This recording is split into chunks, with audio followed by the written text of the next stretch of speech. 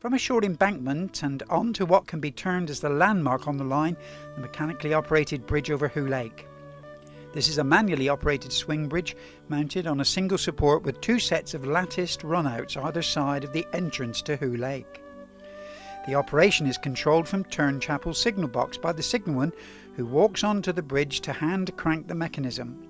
He must remain marooned on the bridge until it is closed again and shipping past. The bridge manoeuvred, the train now has a short journey to the passenger terminus, Turnchapel, in the heart of the Mountbatten Peninsula.